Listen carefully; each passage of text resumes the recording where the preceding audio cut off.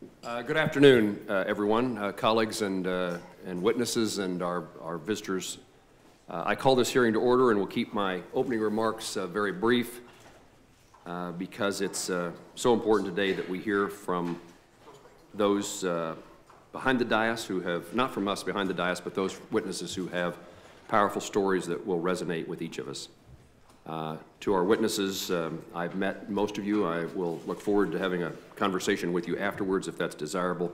But thank you for being here today to share your experiences with this subcommittee.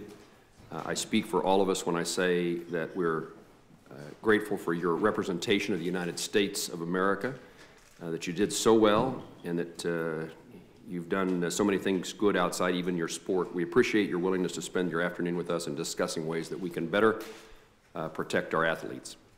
I believe we all wish to see Americans successful in international competitions and understand the value of encouraging young athletes to participate in our nation's thriving sports culture.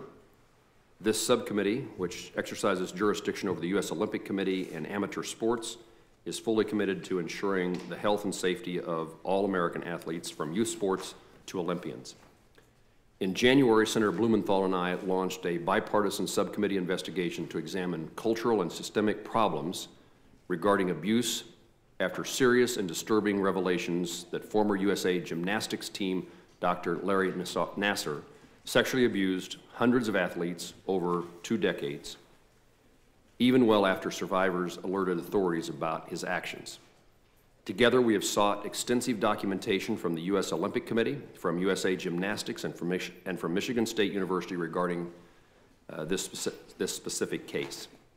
To further expand the investigation, we've requested written documentation from all national governing bodies on their policies and procedures in reporting, handling, and combating abuse, and their use of athlete organization non-disclosure agreements. Today's hearing represents the next step in our investigation. The ranking member and I met with several athletes earlier this year, including 2 of our witnesses here today, and we felt it was absolutely necessary to have your experiences shared with the subcommittee.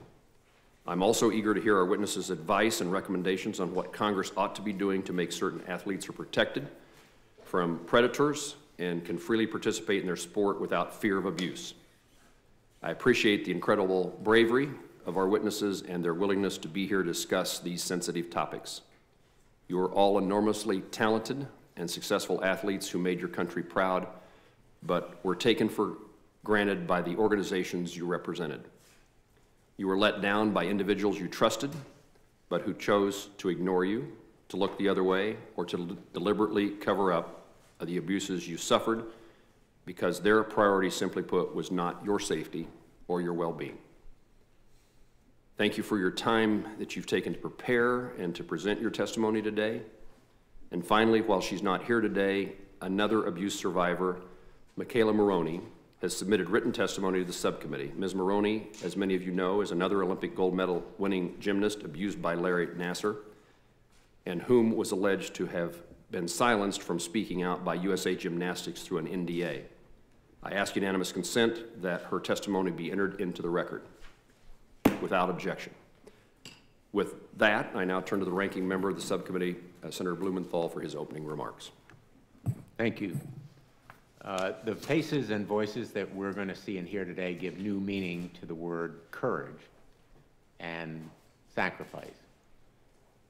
A year and a half ago, you stepped forward, along with others, to give those faces and voices to a cause which continues to shock us and to sadden the nation. There's very little these days that seems to shock this nation, but your experiences and others that have been recounted now still elicit that emotion, fortunately. The survivors of abuse across Olympic sports deserve our thanks. And if I have one message for the folks who are testifying today, it is the gratitude of our nation, our Senate, our committee, for coming forward and continuing to be part of this effort at reform. And it has to be a continuing crusade. This hearing is just one more step. I want to thank Chairman Moran and the chairman of our committee, Senator Thune, as well as the ranking member, Senator Nelson, for giving us this authority and platform to move forward. How was this abuse allowed to continue over so many years? What systematically allowed it to happen? How can we prevent it from happening to any athlete again, not only in gymnastics, but now, as we're learning, in other sports where young people can be victimized by predators who have so shocked the nation. A number of young athletes in your position felt that speaking out would mean the end of their careers, their reputations, and their opportunity for athletic glory, particularly Olympic glory. Some were discouraged or told they couldn't be helped. Circumstances reached a level that even elite athletes suffering abuse were afraid to speak out. How do we create a system that encourages truth-telling, speaking truth to power, rather than hiding it? Two of those courageous voices are here today, Olympic medalists, Jordyn Wieber and Jamie Dantzscher. Ms. Wieber is a 2012 gold medalist and a member of what the media dubbed the Fierce Five. Ms. Dantzscher is a 2000 bronze medalist. These awards are distinctions, athletic distinctions, for ability and perseverance and hard work, but they deserve medals for courage and stamina in speaking out and standing up, and their courage in testifying numerous times, not just here. I'd like to thank Michaela Maroney as well. She's a 2012 gold medalist and a member of the Fierce Five, for her courage in submitting her written testimony for the official record. Her experience also points to systematic problems that need to be addressed because they will enable continued abuse. I want to say very bluntly, of particular concern to me are the reports that the USAG actively sought to silence Ms. Maroney with a non-disclosure agreement in response to a lawsuit she filed against the U.S. Olympic Committee, USA Gymnastics, and Michigan State University. Their multiple organizational failures to properly investigate, discipline, or remove abusers after complaints of sexual abuse are absolutely unconscionable. This non-disclosure agreement shows the hazards and dangers and damage that can be caused by those kinds of enforced concealment agreements. It would impose a $100,000 fine if the victim were to violate its confidentiality clause by speaking out about the sexual abuse. As Chairman Moran has mentioned, as we continue this investigation, we're seeking answers about Ms. Maroney's story and others that have been silenced. So let me just say finally, across Olympic sports, there are stories of young athletes who have been victimized and have survived physical, emotional, and sexual abuse. It's an undeniable reality. We want to fight it and correct it and prevent it from happening again. And again, my thanks to Chairman Moran and Chairman Thune and Ranking Member Nelson, and most important, thank you to the survivors for your incredible courage in sharing your experiences and your stories and supporting others who have done so as well. Thank you. Thank you, Senator Blumenthal. A couple of observations. First of all, there's a vote now scheduled at 4:30, and we would hope to have our hearing concluded by the time of that vote. Secondly, Senator Blumenthal is correct. This is an ongoing investigation. I would make my fellow committee members aware, as well as others, that we have identified May the 22nd as our next hearing. We are in the process of inviting, but to date we have notified the USA Gymnastics as well as the United States Olympic Committee and Michigan State of our intention to have a hearing that would involve their participation as witnesses on that date. So it is work in progress, but it is one of the next steps that the subcommittee intends to take. With that, let me introduce, although the ranking member did an admirable job of introducing our witnesses. Our witnesses today are Ms.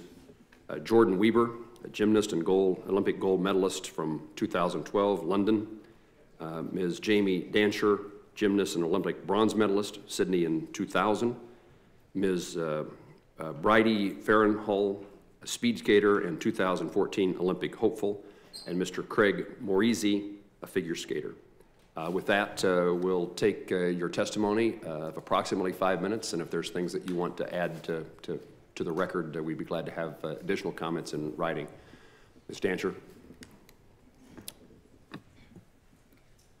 Chairman Moran, Ranking Member Blumenthal, distinguished members of the committee, I am honored to appear before you today. 1 year ago, I testified in front of the U.S. Senate Judiciary Committee in support of legislation to protect child athletes from sexual abuse in gymnastics and other Olympic sports. That legislation is now law, and I want to thank all of the members of Congress in both parties who voted for it. I was the first Olympic athlete to come forward publicly and reveal Nassar's long history of abuse, and sadly, I was not the last. We now know that 4 of the 2012 Fierce 5 gold medal gymnasts are Nassar survivors, including my sister survivor, Jordyn Wieber. I let the world know that the former Olympic team doctor, Nassar, abused me at the USA National Training Center in Texas. He abused me in California and during gymnastics competitions all over the world. He even abused me in my hotel room in Sydney at the Olympic Games. I now understand that through all of that time, USA Gymnastics had policies that prohibited adults from being alone in hotel rooms with children, but they didn't enforce the policies. I knew at that time that speaking out would not be easy or painless.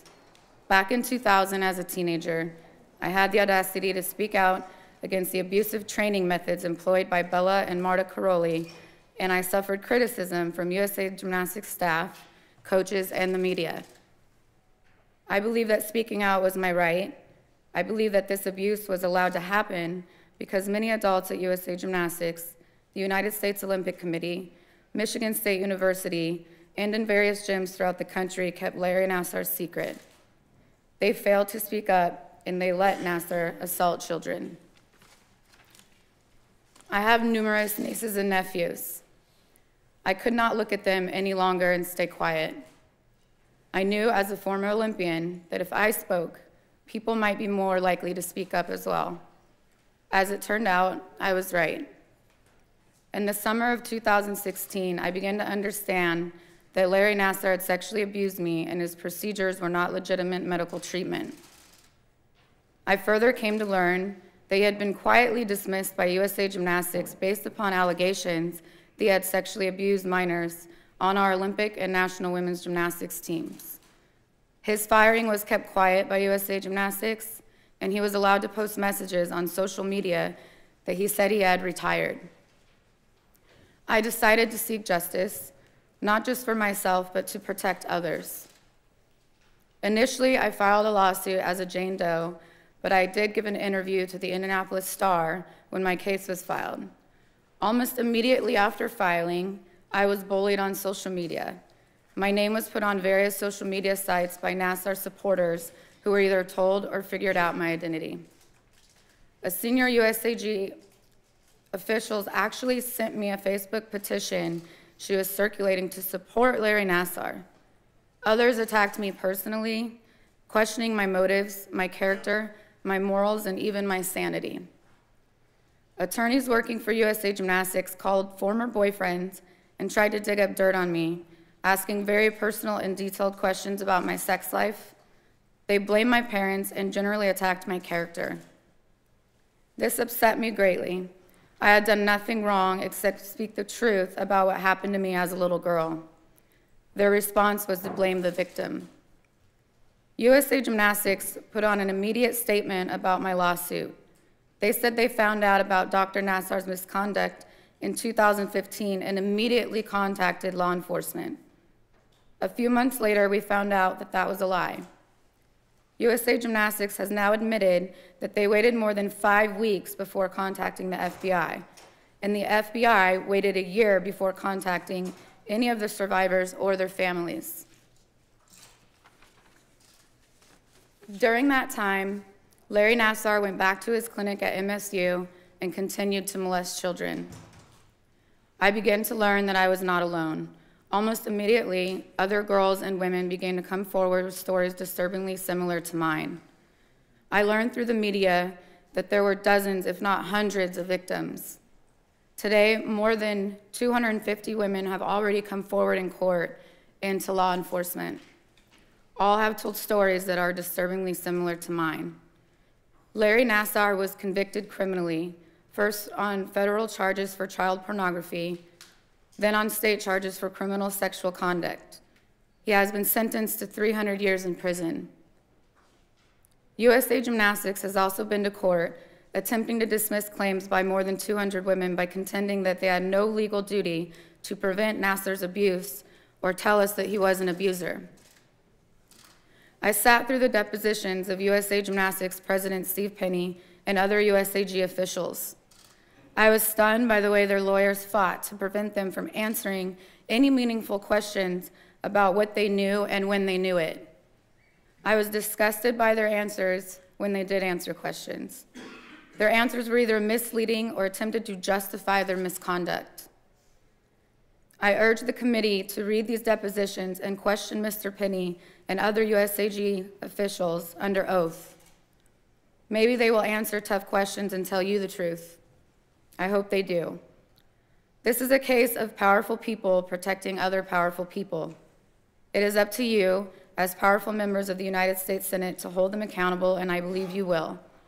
Thank you for listening to all of us. Thank you very much for your comments and your testimony. Ms. Wieber.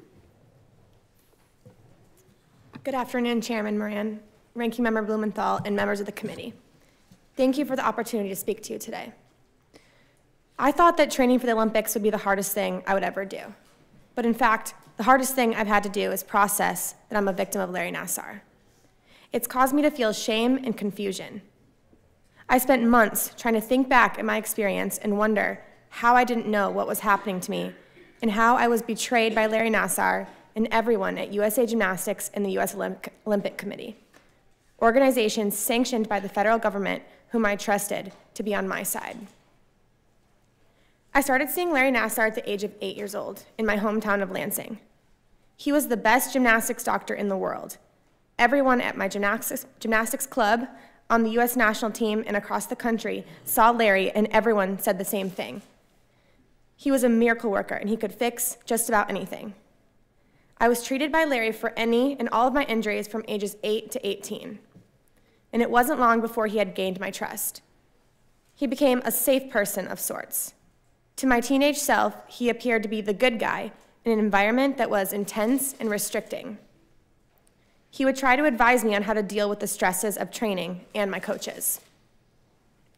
At the Crowley Ranch, the National Team Training Center, our Olympic team athletes were motivated by fear. Fear of being treated as invisible if you didn't perform to their standards. We couldn't smile or laugh during training. We were even afraid to eat too much in front of our coaches, who were pressured to keep us thin, even though we were doing extremely rigorous exercise for up to 35 hours a week. Bear in mind, this is happening to little girls as young as 9 years old. This toxic environment was the perfect place for a predator like Larry Nassar to flourish, and he did. Larry acted like our friend. He always had a sympathetic ear for complaints about our coaches. He would bring us food and coffee at the Olympics when we were hungry.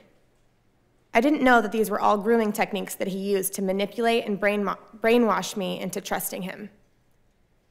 When I was 14 years old, I tore my hamstring in my right leg.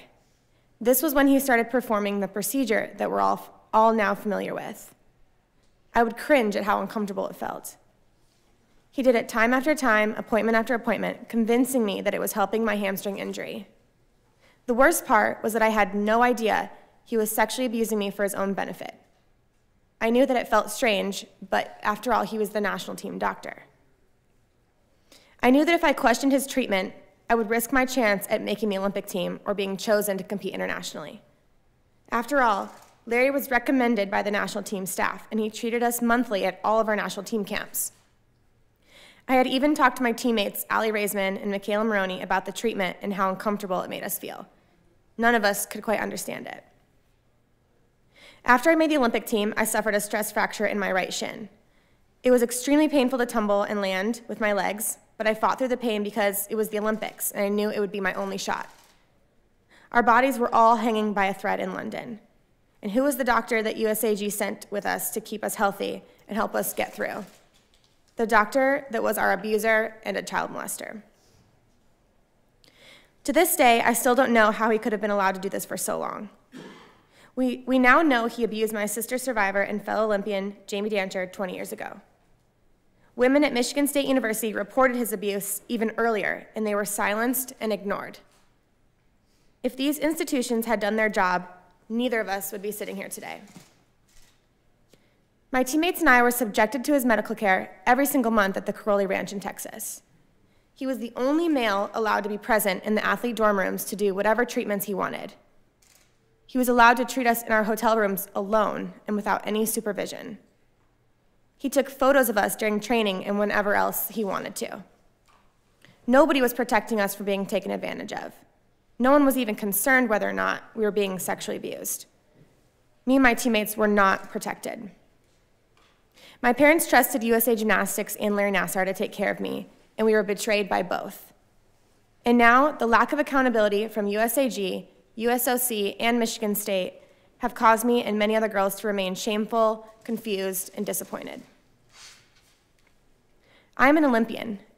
Despite being abused, I worked so hard and was able to achieve my goal. But I want everyone to know that I'm one of over 250 women and survivors whose story is just as important. Our pain is all the same, and our stories are all important.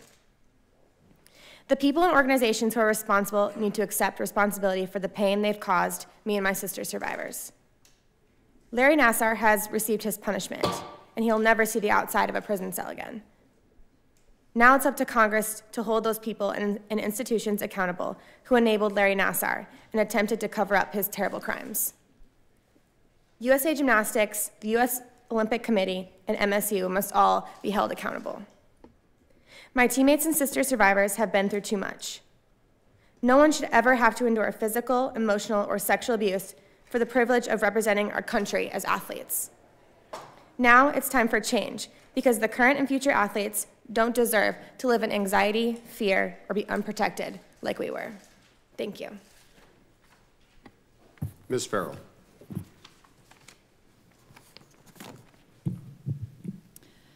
Thank you for the invitation to testify today, and thank you to everyone in the room for being here. As a survivor of childhood sexual abuse during my competitive years as a speed skater, I am here to speak truth to the negligence and at times exploitation of children, as well as to discuss ideas to create safer sport environments for current and future children through balanced, purposeful, and effective policy to the best of my ability. My name is Bridie Farrell. I earned a BS from Cornell University in Policy Analysis and Management. I'm co-founder and CEO of New York Loves Kids, and I currently live in Brooklyn, New York. In 1998-89, my parents enrolled my brother Patrick and I in speed skating with the Saratoga Winter Club. I was 6 years old, smiling, and loving everything about racing fast. Ironically, my reasons for being here today began around the same time. By April 1990, Northern Michigan University's Human Resources Department and Public Safety Department, the United States Olympic Committee via the United States Olympic Education Center, members of the United States Speed Skating Team, and members of USA Boxing knew the sexual misconduct of resident athlete, coach, and employee at Northern Michigan University, Andy Gable. Documents obtained by a FOIA request that are attached to the testimony that I handed in reveal both the inadequate investigation and a very successful cover-up. An individual within the boxing community witnessed a 14-year-old female, we'll call Jane Doe, entering and exiting Andy Gable's room at Mayland Hall at Northern Michigan University on numerous occasions. Andy Gable was about 24 or 25 at the time. The botched investigation has no record of interviewing Jane Doe nor interviewing Andy Gable, who are the people of concern of the investigation. There's also no documentation of contacting the parents of Jane Doe. Numerous adults, all men, were made aware of criminal situation, and no one alerted the parents of a 14-year-old child. I will highlight a few sections of the official reports now, as well as included in my testimony. Exhibit A. This is a quote from the report. We also felt that it was needed to be aware of both parties' rights in this matter, written by the leading investigator on the case, which one shows the severity of the claims and acknowledges the rights of both parties. However, the municipality police department was never contacted. Thus, they did not take seriously the situation that they acknowledged. And second, acknowledging the rights of both parties. Jane Doe was never interviewed or contacted, again, nor her parents. It certainly reads that the parties deserving equal rights are the institution and the male abuser. The next excerpt states that Mr. Lubbs, who's an adult within USA Boxing, sees Jane Doe leaving Andy Gable's room late at night in sleeping clothes with a blanket and crying. Andy Gable's explanation of the incident is that he had just informed Jane Doe they were ending seeing each other. Basic logic backs this up only one step to realize that they were seeing each other. He was 24 or 25 and she was 14. A conversation between speed skater Charles King and Mr. Moore, who was involved with the investigation, documents more inappropriate and illegal sexual relationship by Gable. King allegedly told Mr. Moore in January of 1990 that Gable and Jane Doe went into their room while King was there, that they were in bed together, and that it was obvious that they had sex. And then the conclusion of the report reads, due to the fact that none of the allegations concerning sexual relations between Gable and Jane Doe could be substantiated, there is no further action to take by this department. Signed, Victor J. LeDuc, investigator, Northern Michigan University Public Safety. And this is where the story of Andy Gable in sports should end. Let me confirm what you're already afraid to hear, and that his career did not end here. Andy Gable went on competing through 1998. He then became involved with the Salt Lake Olympic Committee, the president of USA Speed Skating while I was still an athlete, and finally, chairman of the ISU when he finally resigned in 2013. The sexual predator remained in speed skating for over 30 years after his behavior was identified. My story is on February 28th, 2013, I confidently sat in the Lake Effect recording studio in Milwaukee, Wisconsin with Mitch Tyke to record my first disclosure on child sexual abuse at the hands and ego of Andy Gable. I was sexually abused at 15 by a 33-year-old teammate in his house in Saratoga Springs. I was molested on a blanket he laid out at the Saratoga National Battlefield. I was molested in Saratoga Springs Spa State Park. I was molested in ice rinks. I was molested in the restaurant parking lots. I was sexually abused on the grounds of the United States Olympic Training Center in Lake Placid, New York. I was sexually abused in my high school parking lot. I was sexually abused in the back hallway of my parents' house. I was molested in the driveway after early ice training before the sun had even come up. The man who molested me perfected the deceitful art of grooming. He established trust with my family. He saw my father for his doctor. He sought out piano lessons from my mom, and he drove me to and from training, always saying hello to my siblings and parents with a smile. He used his college degree to further con my parents of his positive role in my very impressionable life. I briefly want to touch on the impact of all this. At 15, I was disposable meat of a known 33-year-old child sexual predator. When he had torn apart all he wanted, he left my picked-over adolescent carcass to decay and rot. My body hurt. It hurt so badly. I screamed, sometimes out loud, sometimes in writing, sometimes into a bottle, and frequently into overtraining. I was about 20 years old when I asked a friend that should I die unexpectedly to rush to my parents' home and recover my journals. Even a hypothetical death, I was too ashamed to let my parents know I was sexually abused under their purview. Bouts of depression came and lowered, but never left. And ultimately, I retired from speed skating in December 2005. The first time I remember audibly screaming that I wanted to die was in 2006. I was done skating, I was trying to move on from the nightmare, and however, the pain inside me only grew. Over my flip phone, I screamed to my mother, "I want to die." I was in pain. After graduating from Cornell, I moved to Harlem. Countless mornings I wanted to jump in front of the oncoming Metro North train. 10 years, marked 10 years after the physical part of the child sexual abuse ended, I actively still needed to kill the pain. After only 1 year of living in my Harlem apartment, I had to move because the huge window taunted me to jump. It wasn't the lure of jumping, but the knowledge of falling only 3 stories down to the sidewalk would not end my pain. I had to move.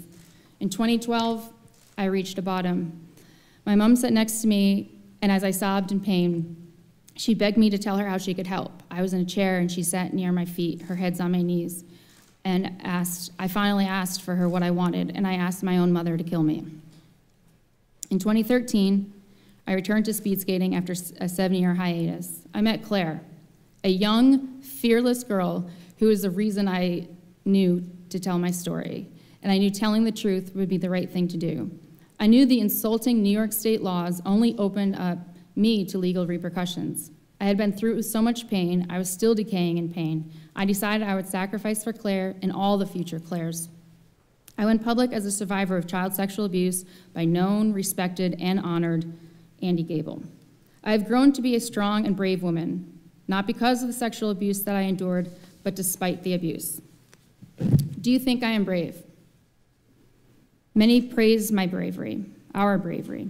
Bravery for retelling our stories, bravery in telling the truth. Please take pause. What do you acknowledge as being brave? Standing up against the man who sexually abused me 20 years ago is brave. Then please recognize the hypocrisy of expecting a child athlete to report sexual abuse while it is still happening. For many children, it is impossible to disclose molestation or rape because children do not have the vocabulary, which was just said a minute ago. I did not learn that being molested by a 33-year-old man was a crime until I was at Cornell and I was 27 years old. Over 80% of child sexual perpetrators know their victim, the child. On average, survivors of child sexual abuse do not disclose until their 40s. 1 in 6 boys are victims of child sexual abuse by their 18th birthday. 1 in 4 girls are victims of child sexual abuse by their 18th birthday. I have 3 sisters and 2 brothers, so I am the statistic of 1 in 4. Can I keep going or should I stop? Okay.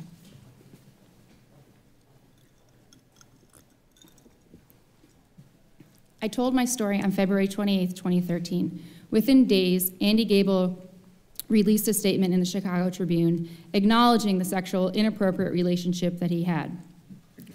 Then came a following statement from Scott Blackman. In sport, as in life, we have a duty to everything we can do to protect children from abuse at the hands of adults, said USOC Chief Executive Scott Blackman. We are glad that Ms. Farrell chose to tell her story because it makes others who have been abused aware that they are not alone and hopefully shine a light on the resources that are available to administrators, coaches, parents, and athletes to help protect our young athletes. However, when I met with Scott Blackman in 2013, the then CEO of the USOC, specifically asked that I direct athletes to report to him and not to the media. The USOC would not look into taking Andy Gable from Andy Gable's USA Speed Skating membership, nor would they look into taking him out of the Hall of Fame. The USOC would not look into preventing Andy Gable from coaching, not even within speed skating. Mr. Blackman only advised I return home to my state of New York and deal with the situation. Mr. Blackman made it crystal clear. There was nothing he nor the USOC could do for me, stating that the USOC did not have such jurisdiction over the national governing bodies. However, in the midst of the USA Gymnastics shakedown, the USOC acknowledged the NGB could be decertified and overtaken by the head organization. It certainly seems that the USOC wants to pick and choose when to be involved, and it only seems to want to be involved when it favors the USOC. I have spent a large part of the last 3 to 4 years working to reform the statute of limitations in New York for child sexual abuse in a bill called the Child Victims Act. This was the impetus for me to launch my organization, New York Loves Kids. This time in the political arena has illustrated the need to not just hear both sides of the story, but all sides in the story. And I've also learned the important issues are the ones discussed in hearings. Again, I would like to thank you for sincerely pondering how best to make sports safer. The majority of my work is on the state level, but I do have 3 concrete suggestions. First, there really needs to be a higher percentage of athletes that are required on the national governing body boards. In my opinion, something closer to 50% of athlete voices ought to be heard. Much like I am here today, based on my experience of child sexual abuse, someone with actual speed skating experience should be at the table discussing how the organization moves forward. Following suggestion 1, the definition of an athlete ought to be expanded. Even with my competitive experience, I'm aged out of being able to run for a position that must be held by an athlete. An older athlete doesn't forget too quickly the sacrifices being made as an athlete. Also, an older individual will bring additional real-world life experience to a position, which is a valuable attribute. And finally, there is disclosure of sexual abuse. The police have to be notified. How are we still living in an age of fox guarding the hen house? In my opinion, I find it to be risky business for the United States Olympic Committee to dabble in adjudicating claims of sexual assault, sexual abuse, or rape. Rather than trying to protect the image of the organization or try to maintain sponsors, I believe the USOC should lobby for states to resurrect archaic statutes of limitations on child sexual abuse laws from Alabama to Wisconsin, from Oregon to New York. I just want to make one more comment, and it's a question about if the USOC is any better now that Scott Blackman has stepped down. And I just want to point out that a postal worker in Colorado Springs was found with a sack of undelivered letters, and he is facing up to 5 years in prison, and he's fined $250,000. Scott Blackman knew that Larry Nassar was a monster, yet Scott Blackman still fed young girls in leotards through a door, knowing full well there was a hungry lion on the other side. Over 250 women have come forward. People have died. Families have been torn apart. Lives have been largely ruined. Hundreds of women have PTSD, depression, anxiety, and trust challenges, just to name a few. The CEO that looks the other way or strategically wears earmuffs is just as much a kingpin in this game as the one committing the crime. Institutions need to be held accountable. Survivors need to be acknowledged. Without policy reform, the unjust muzzle will remain bound on children while safeguarding the pedophiles to roam free. So long as the abuse of power continues, the horror in gyms and dojos and fields and courts and pools and tracks and mountains and ice rinks will not end. Thank you. Thank you.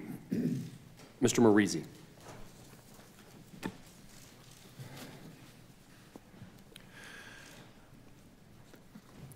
Thank you for hearing me speak today. One of the saddest things you will hear in almost every case where a child was abused by an authority figure in Olympic sports is the number of years it took for any action to occur. In my case, the abuse began nearly 40 years ago when I was 13. I reported it to my sports governing body, the United States Figure Skating Association, nearly 20 years ago, and my abuser was suspended from coaching less than 2 months ago. My story is a case history of the power of abusers and organizations to silence powerless child victims of sexual abuse in the relentless pursuit of money and medals. Like many of these stories do, it began with a child chasing an Olympic dream. I was 13 years old and beginning to skate competitively in figure skating.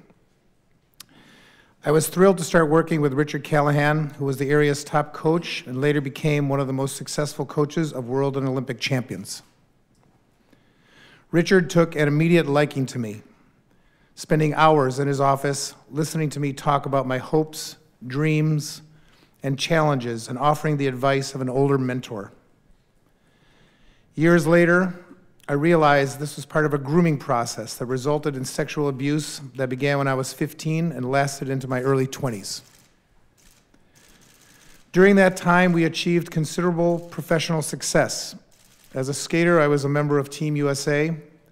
Together, we coached some of the most prominent figures in our sport, including gold medalist Tara Lipinski. Like many survivors of child sexual abuse, I had a deep personal connection and an undying loyalty to my abuser. It took years of soul-searching and self-loathing, plus the support of my wife and family, before I fully recognized what he had done and mustered the courage to come forward and report it. When I did, I was treated with the same disdain, disrespect, and disbelief by the U.S. Figure Skating Association as many of the Larry Nassar victims who tried to report him to USA Gymnastics or Michigan State University. My character and motives were attacked on the pages of the New York Times by my abuser. Several other skaters came forward to publicly report allegations of sexual misconduct by Callahan.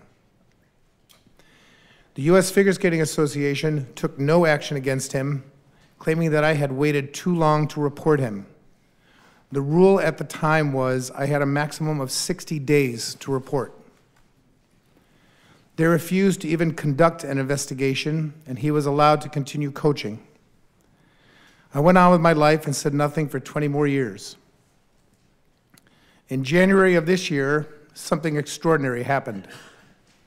Hundreds of brave young women got up publicly in Michigan courtrooms and gave heart-wrenching testimony of the abuse they suffered at the hands of an Olympic team doctor. Olympic medalists, including Jamie Dantzscher and Jordyn Wieber, revealed a pattern of disbelief and disrespect by their Olympic governing body, USA Gymnastics, that was so similar to what I had experienced from U.S. figure skating that it made the hair on the back of my neck stand up.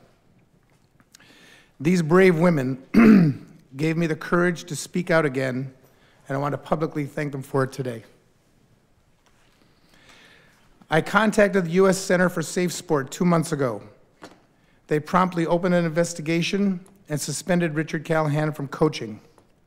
It is my hope that he will be banned for life. The U.S. Olympic Committee and its governing bodies are chartered by our federal government, and this committee has oversight authority. I respectfully ask you to find out why the USOC did nothing for decades, while reports of child sexual abuse in many Olympic sports were ignored. Who is responsible for this tragedy, and how will they be held accountable? I love my sport and the Olympic movement. I still coach kids that have the Olympic dream, some of whom achieve it. Every child in every sport needs to know that the adults in charge have a duty to keep them safe. If they see or experience abuse, they must be assured that they will be believed and we will take action. The Olympic Creed teaches us the important thing in the Olympic Games is not to win, but to take part, as the most important thing in life is not the triumph, but the struggle. No child should ever have to sacrifice his or her innocence as part of their struggle to represent our nation in the Olympics. Thank you for your leadership and concern. Thank you, and thank all of our witnesses so much for your testimony. First of all, let me respond by saying I indicated this when I visited with a few of the Olympians several weeks ago. I just don't understand. I don't know people who don't respond to the plea of a child for help. Whether you know that person or not, whether you have a responsibility, a legal or other responsibility, I don't know in my lifetime experiences how when one hears the stories that you have told at ages in which we all have a responsibility to you, that there is not a response of help. A police report, a person of authority who responds to make sure that an individual is safe. And I don't know how we'd legislate that, but I want to certainly make the effort to make certain that no one's plea for help goes unanswered by the person that they make their point to, the person they make their case to. And so I want to explore what needs to happen going forward. First, let me try to understand what the circumstances are. So we have 3 sports represented here, figure skating, speed skating, and gymnastics. In light of the statements that you've made over time, I assume people will have contacted you, will have told you what they've experienced. So explain to the subcommittee, if you can, how much broader this is. Let me ask the question in a less biased way. Do the problems that you describe extend beyond the sports that you participated in within amateur sports?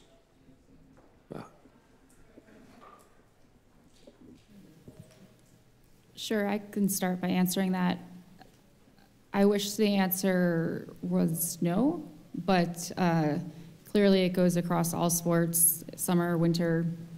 I was in Colorado Springs a few years ago just visiting a friend, and I saw some athletes returning from a competition, and they were Taekwondo athletes, so they had their helmets and their guard on, so I knew who they were.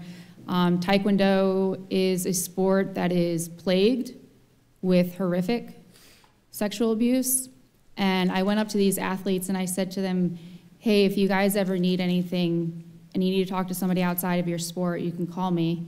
My name's Bridie Farrell. And they all were just like, yeah, we know who you are, okay. Right, so like, I never met these people, I had no idea who they were, but in the sports where it's known about the problem and the people that have been identified and are repeatedly reported and nothing is done against them, I was able to reach out in that capacity and someone related. So on a very tangible way, that's one example I would say. Are there no examples of where when an athlete reported sexual misconduct that the process, the system worked to protect that athlete? They don't, those examples don't exist? I've never heard of it. I can answer that, and I would have to say that in some instances it has worked. In all fairness, I met with two executives from U.S. figure skating at the Olympics in South Korea regarding my particular situation.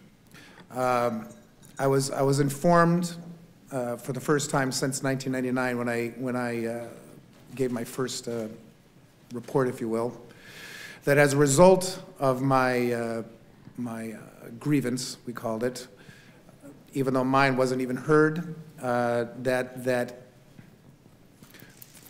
things were put into place to begin the process of stopping this. And as early as 1 year after I gave my testimony was denied, there was a first perpetrator that was caught and suspended from U.S. figure skating. And so there has been steps, at least in my sport, taken to try to address this issue. You, in particular, have utilized Safe Sport, and is it making the difference today that we would want to see? Yes and no. The reason I say that is yes, in respects of the fact that my allegations were given credence, and it was the first time in 20 years. I had just assumed that it was just going to, this is the way it was, and I'm just going to go on with my life. I had to make a choice because I still work in the business. And so I was heartened by the way the seriousness that they took my allegation. They were very supportive, and for that I'm grateful. However, my fiance asked a very important question of them while I was being interviewed, and her question was, what happens after this situation ends? Let's say you find him guilty.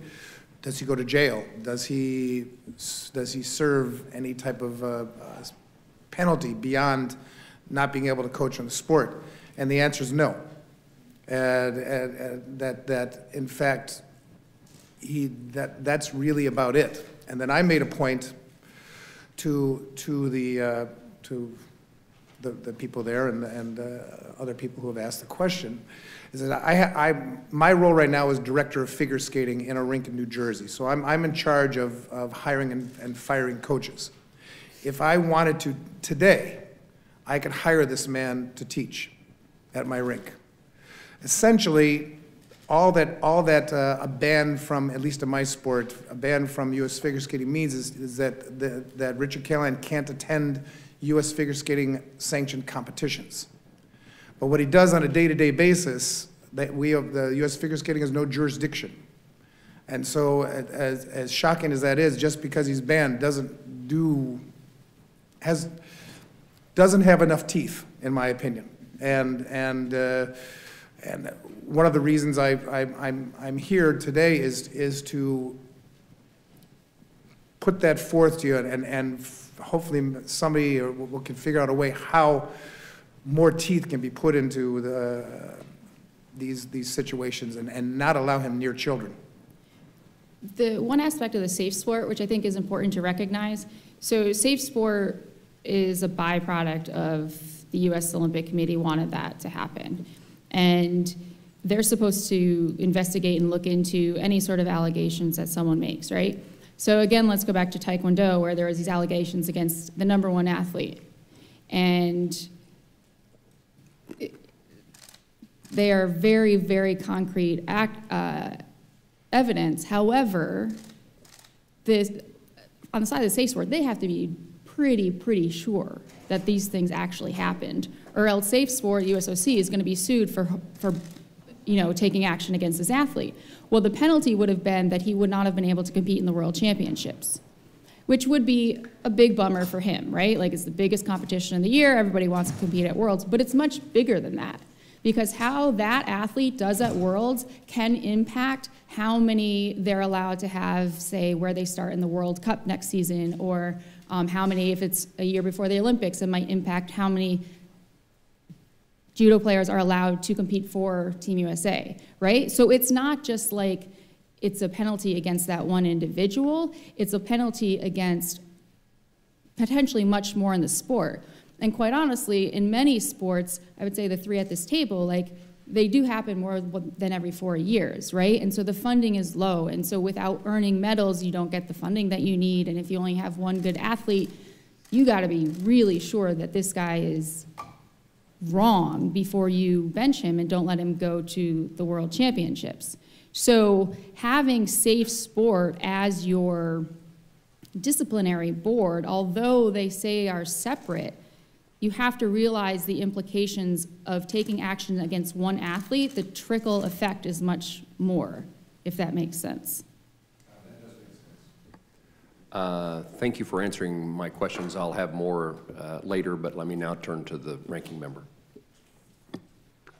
With your permission, Mr. Chairman, I'm going to yield to Senator Hassan, who has a scheduling issue, and I'll go after you. Senator Hassan is recognized. Thank you very much, Mr. Chair, and for your courtesy, Ranking Member Blumenthal.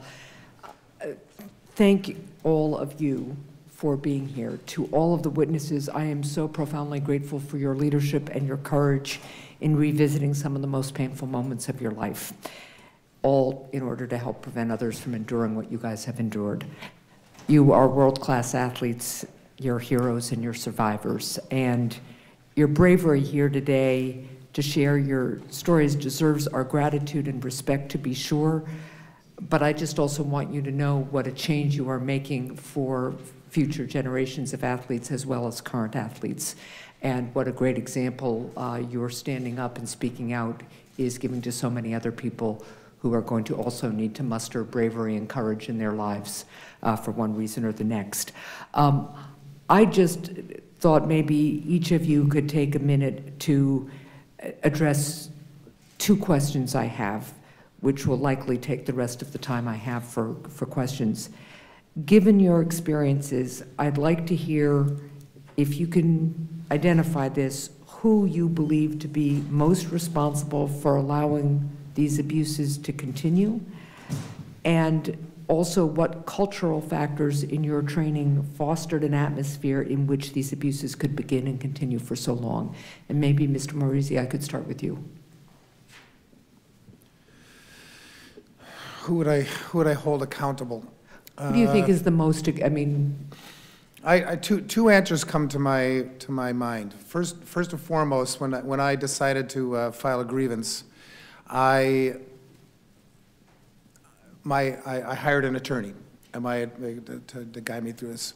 My attorney's first advice was to contact the local authorities and to report a crime. The statute of limitations had run way past. By the time I reported the crime, I was 36 years old. I believe at the time in Michigan, where I was living, the statute was 26. I was also in New York, and 26 was as old as I could be. I couldn't have fathomed have even dealing with that until much later, to be honest with you. So that was one thing.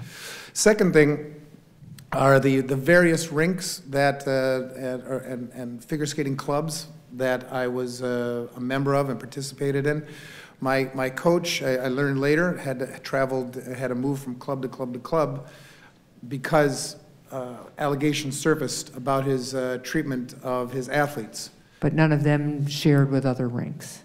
They did. Oh, they did? They did share with other rinks. They shared the rumors that they heard. But difficult to prosecute somebody on rumors, I guess. So everybody knew about it. For example, when Richard moved to the Detroit Skating Club, a former student of mine told me that she was told by the officials there that he wasn't allowed inside the men's locker room. Okay. But he still was hired. Okay. Let me, I don't want to interrupt any of you, but we have limited time, so I'm just wondering, Ms. Farrell and then Ms. Wieber and Dantzscher, you can take a stab each at this. Yeah, so in terms of who, I would say it really goes back to the men that are listed in the report that was given out. They knew about it. There was the same thing with the man that repeatedly molested me. He was known to be this person, but there was actually a report. Okay. And it was swept under the rug. And the culture that has to change, it's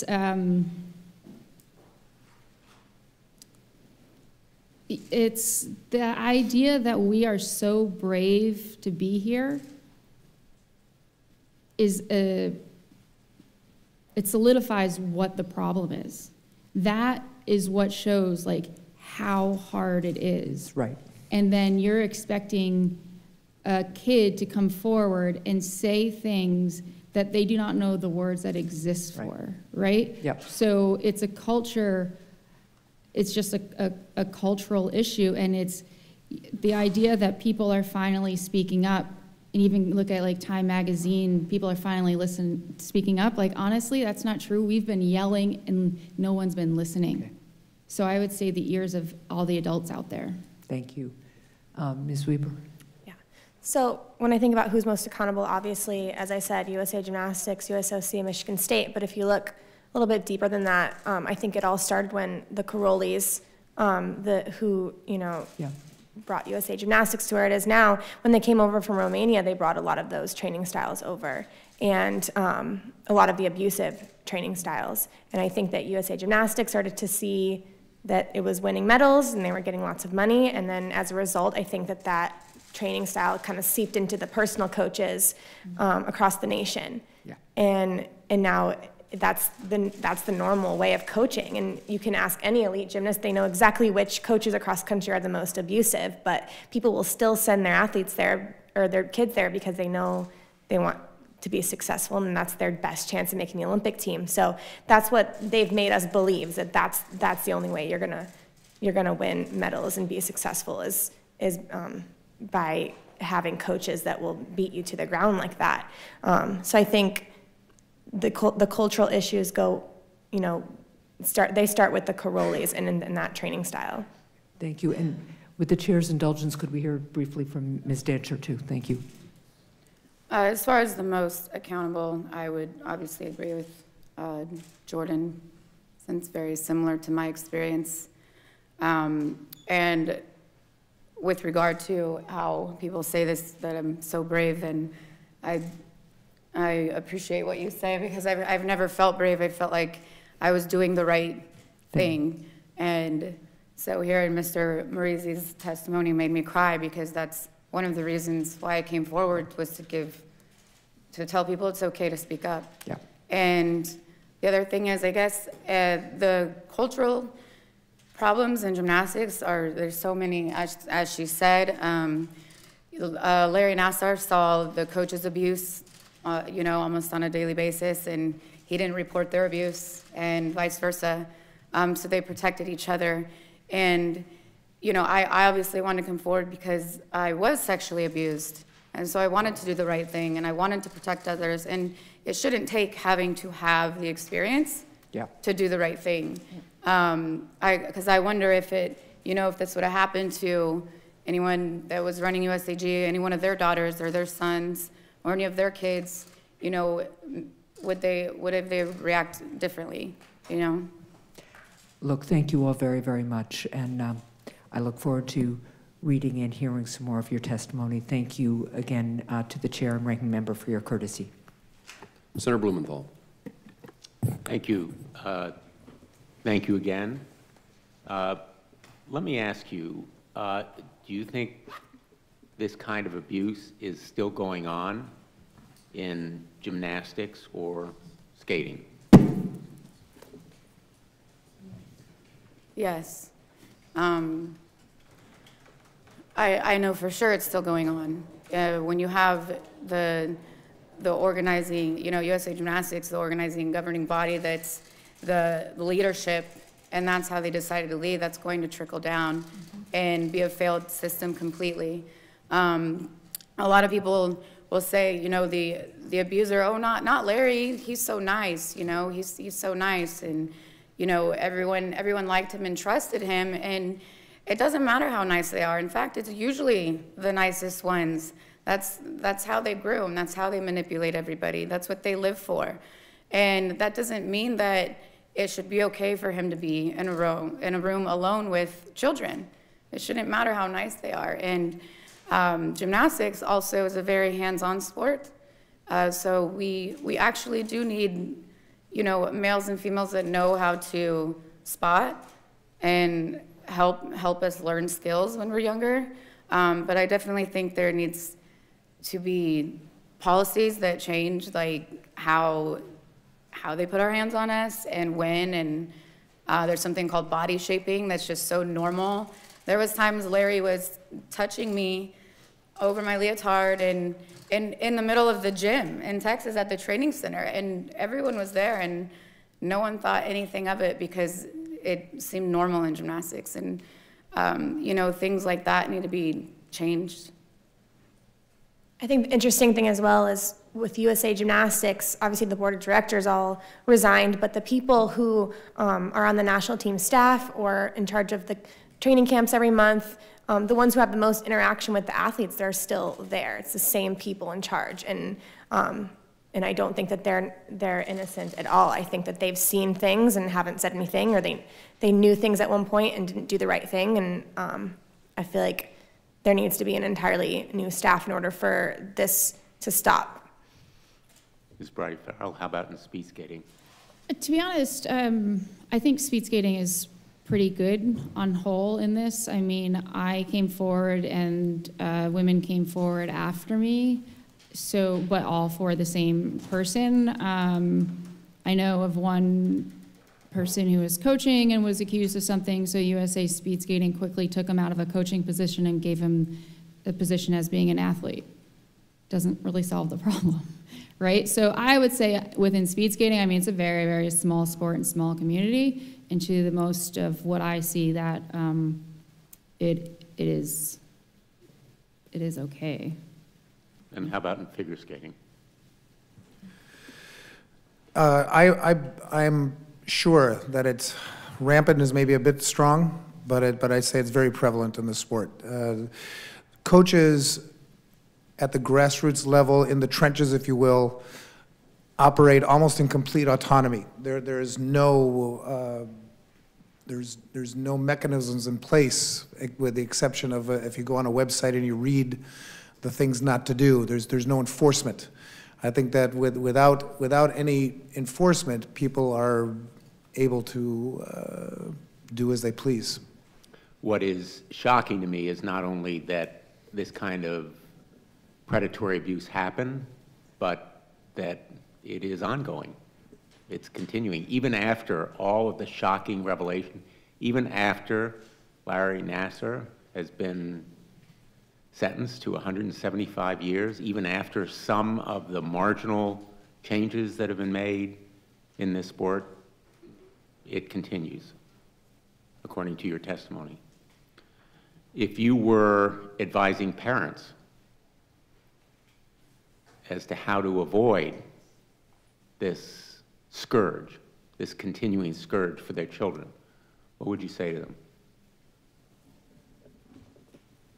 I think one of the things I really want to do is go to different gyms around the country and talk to gym owners, parents, and the children, and bring more education and awareness about the subject. Number one, I think in gymnastics that the parents are often encouraged not even to watch practice. They don't want them to be too involved. Not to ask too many questions. And when I was coaching, I always, that's their child. They're allowed to ask whatever question they want. So I think just looking for those red flags, if they tell you not to, watch your kid train, or you're not allowed to ask questions, I don't think that's a good sign right there. But I would definitely tell them, to look for those things. And even if you trust this coach and he's the nicest person in the world, don't trust them too much. Don't let them ever be alone with them. Especially if they're offering favors or food or visits to their rooms. You've described, all of you have described, I think, a grooming process, correct? Yes. Yeah, and I think my mom experienced some of the same things, even though I was the one abused. She was just as manipulated by somebody like Larry. And I think aside from Larry, there's so much intimidation that goes on between parents and coaches and parents and USA Gymnastics. Our parents were allowed to travel to our meets, but we weren't allowed to see them ever. And they're just basically told not to ask any questions, not to argue, because obviously they want the best for their children. They want us to be successful, and they feel like they should be able to trust these organizations, but clearly they couldn't. So I think there's just so many different levels of intimidation going on, and I think especially for our parents, and right now I don't feel confident that our parents should be able to trust the governing bodies. For me, this is a really tricky question because I still love speed skating and sports and everything. I'd put my kids in speed skating. I still think it's great. I think that the majority of athletes and coaches are wonderful people and are not child molesters, but every child molester would love to be a coach, right? So that's a really, really disturbing sentence. But I think it's also important to recognize that the majority of child sexual abuse is from people within the home and people we know. It's more within families than like coming from the sports community. And so I think that it's really important to not bounce too far. And for kids that are being sexually abused at home, that 30 minutes they have with that coach might be the only 30 minutes they can pretend that they actually have a dad, right? So there's two sides to it. In speed skating, it's a very technical sport, so you have blades that are bent to only go left, they're offset on your foot, and they're rocked, they're not actually flat, depending on the ice surface and the humidity in the rink, like all these things will change. And so you'll change your skates, your blades, and you'll go to I would always go to my coach's room and do this. And there was never an issue with him. And I can list out thousands of people that were so helpful to my speed skating career, and then I can list out a few that were very, very problematic. So I think that the idea of kids being able to tell their parents is one thing for sure. I mean, I've told my parents many times, and I'm not sure it's set in yet. So I think kids really need to somehow develop a relationship externally where they're, like an aunt or an uncle that they can tell these things to, because parents don't want to hear it as much as the governing bodies don't want to hear it, as much as no one wants to hear it, right? So, like what I went through was really, really awful, but competing and the camaraderie and all of that was also quite amazing. And so I think it's important just to keep that in mind as well.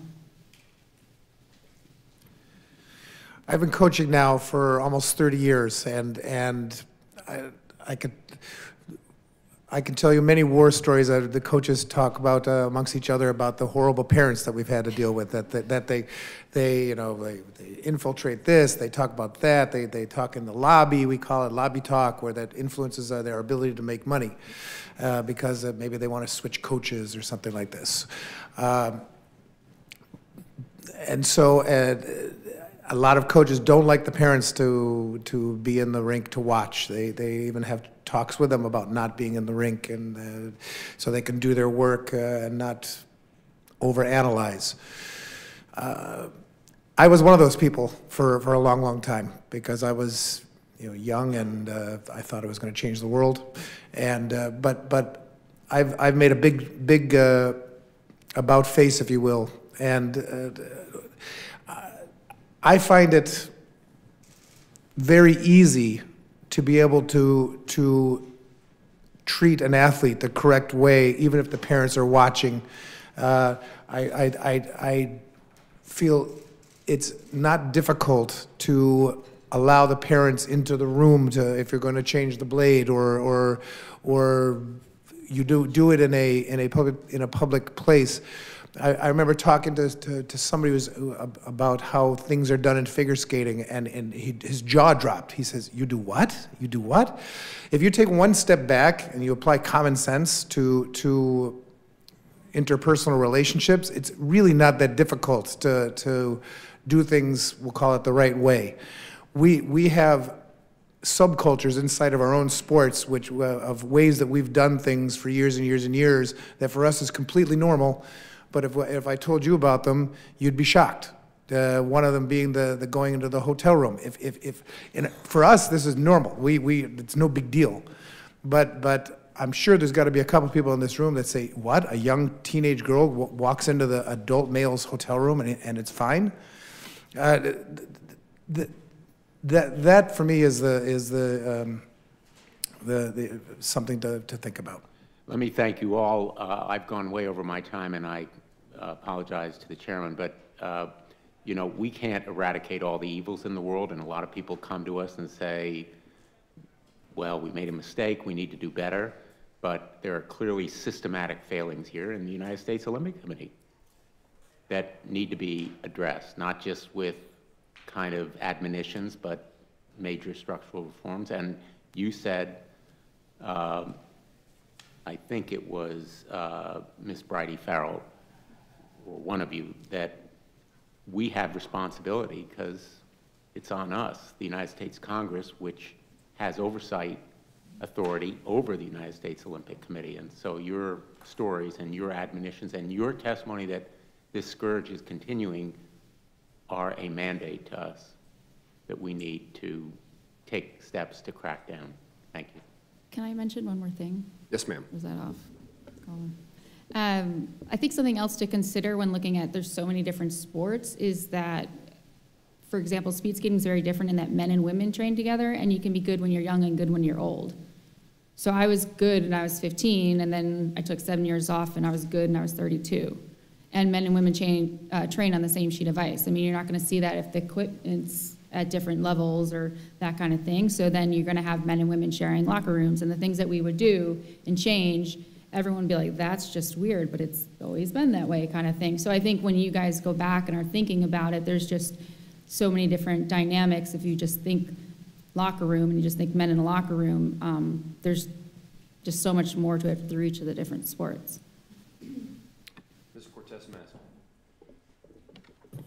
Thank you. First of all, let me just say thank you to the chairman for holding this hearing today. I know Senator Lee and I and a number of committee members had requested this, so appreciate the conversation today. And then, like my colleagues, I want to echo thank you all for being here.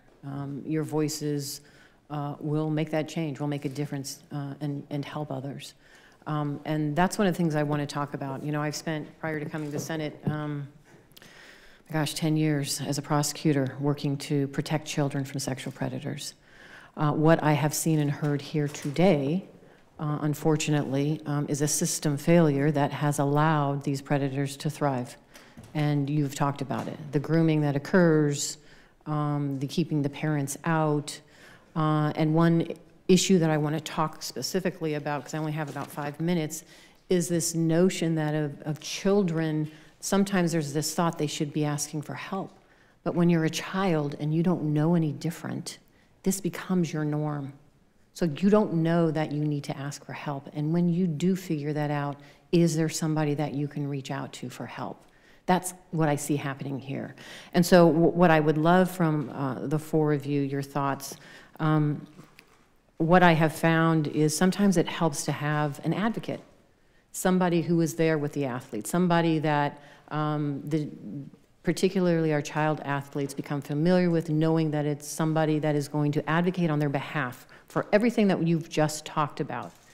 Do you think if we were looking at implementing and working with the USOC, that we looked at having child advocates amongst the system, that would be helpful and that would have helped you and or will help other children that are coming through the amateur sports to help them address their needs? And let me just open it to all of you. I'll start.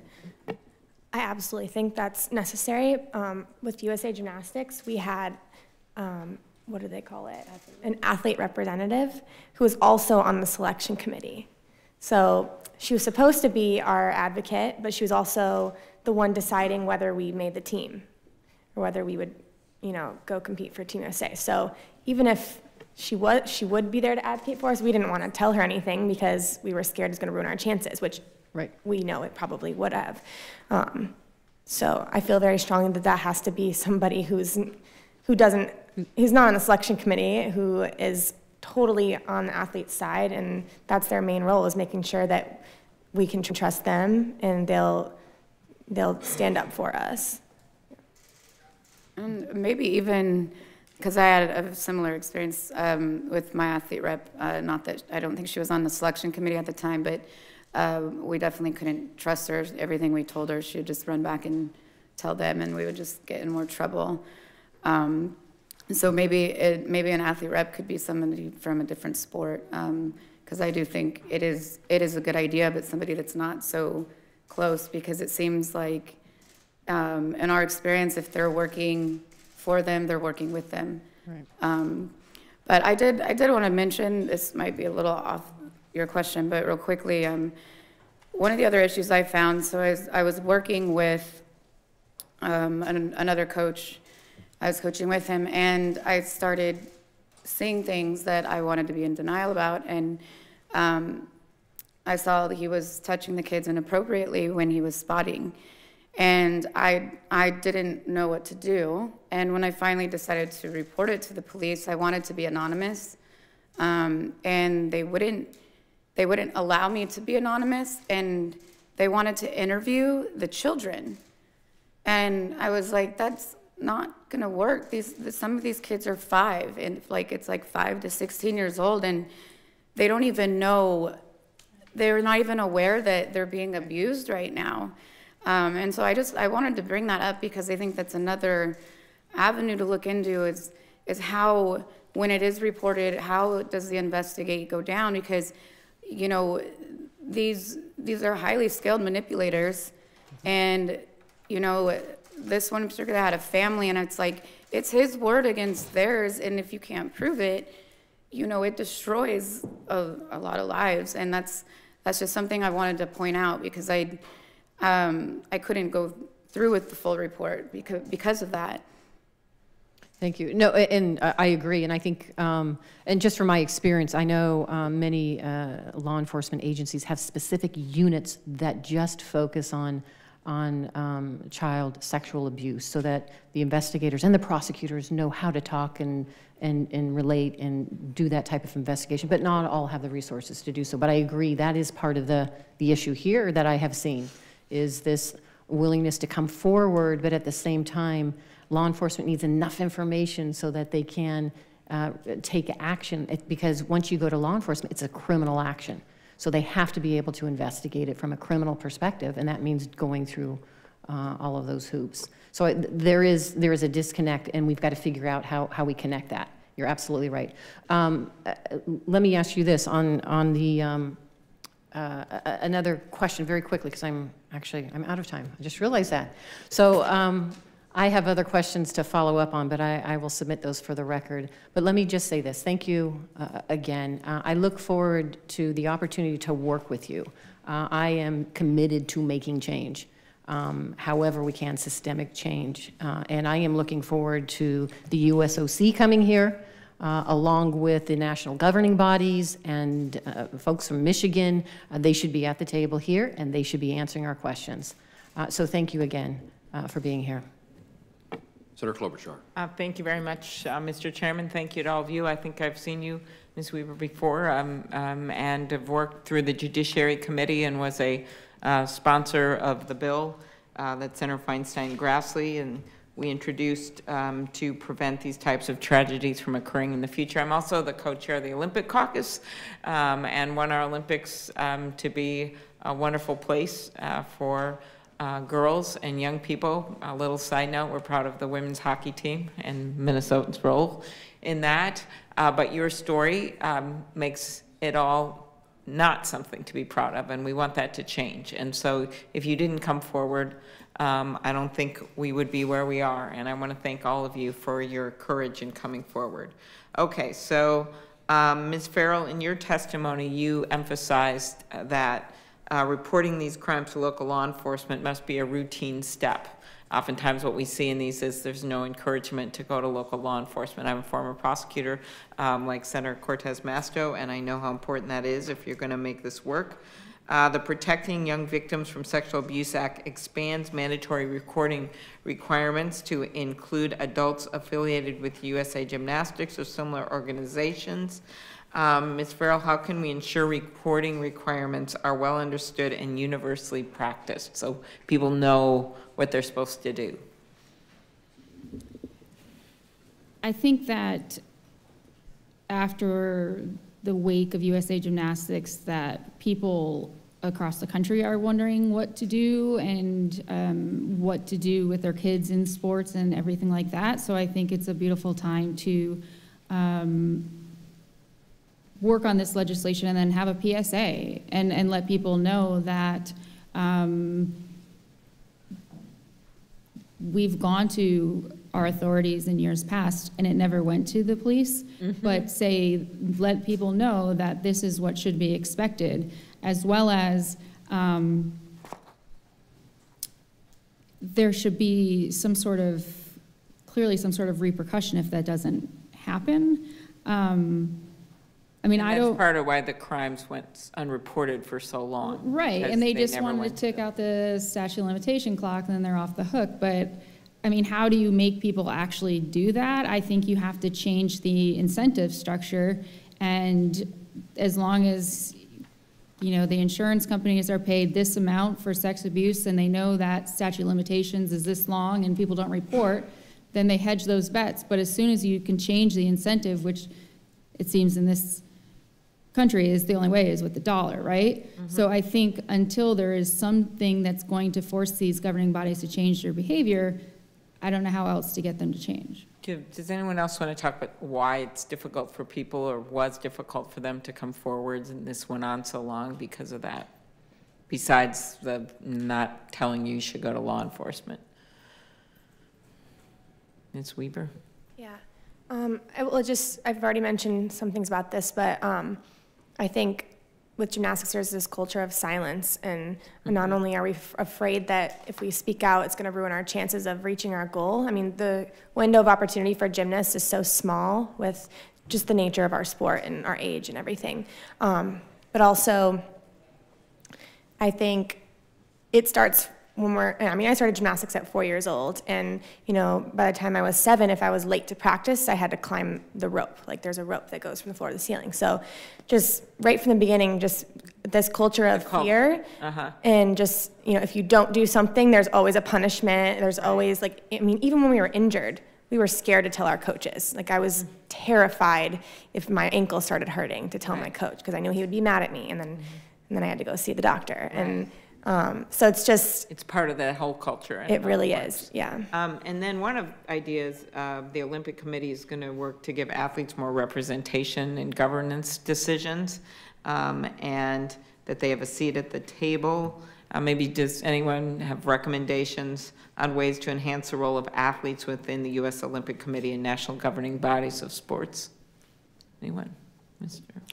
Marizzi? How to do it? I mean, certainly the number of representatives should be vastly increased. I've always said, at least in the figure skating world, that the officials stay in the nicest hotels, they get the best accommodations, they have the most comfortable life, whereas the athletes stay in rooms with 2 or 4 people because they're considered down the food chain. But in reality, the officials never would have been there. Would never have been there if the athletes weren't participating. Exactly. I think that mentality is, I mean, stupid. I mean, I've always thought that. I never understood why athletes were put down the food chain. And I think that they for sure should be the leaders of the organization rather than the So having more on these governing bodies and the U.S. Olympic Committee for a place to would start, help for with sure, some of be these in the power cultural positions. issues, I would think, that would lead to changes even outside of the reporting of sexual assault. Absolutely.